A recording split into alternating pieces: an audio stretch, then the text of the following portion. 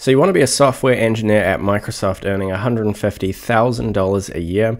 This is what you have to do. As I was browsing Reddit the other day, I came across this post right here, 3 years of work experience dev sharing his recent job search experience. And basically, if we come down, he very kindly shared some stats with us.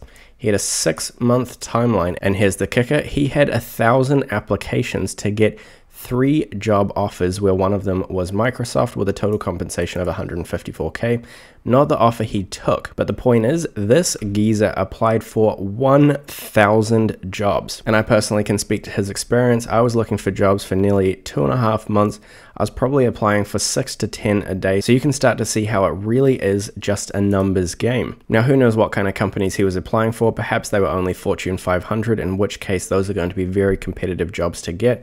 Whereas some smaller companies, you might have an easier entrance way, especially if you're self-taught. But the moral of the story is that while it's definitely not easy, it can be done. And all you really have to do is ask yourself one question. How much do you want it? Do you want it enough to be the person who applies for 1,000 jobs just to get 150K salary at Microsoft? If you do, then I'd actually recommend coming across to hire.sh. It's going to help make that application process infinitely easier, where you can submit job applications in like a minute tops. Come over to the dashboard, fill out the resume real quick, and then what you can do is just create job applications, post in the job posting, and auto-generate a cover letter that you can then submit. It's super fast. I'd recommend checking that out. That will be linked in the description down below.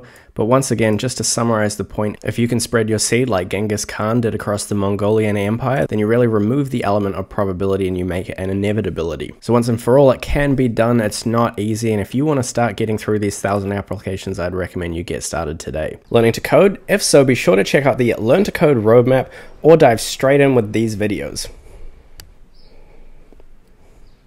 That's a good one.